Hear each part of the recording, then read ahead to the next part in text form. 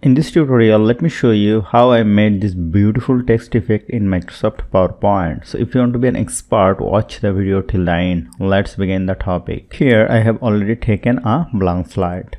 Go to Insert, go to Shape, pick a text box and drag it over here. And write here color and change the font and change the spacing to loose and increase the font size. And click on this, go to shape format, go to align center and align middle. Now go to insert, go to shape, pick a rectangle shape and drag it over here and make sure it covers the whole slide. Go to shape outline, make it no outline and click on right button and send it to back. Now let me select the background shape and the text box. Go to shape format, go to merge shape, click on combine. Now go to insert, go to shape, pick a text box and drag it over here and write here creative design in PowerPoint. Change the font, change the spacing to more spacing and make it 12 points and increase the size. Place it here like this. Now go to insert, go to picture, go to this device. I have to insert a colorful picture from my computer. Select this picture and click on insert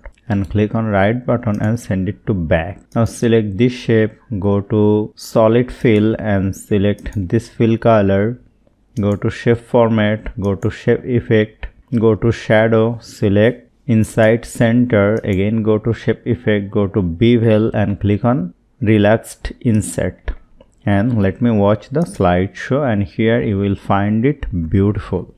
So hope you found this video helpful. If you like this video, please share this video with your friends and family and don't forget to subscribe. Thank you.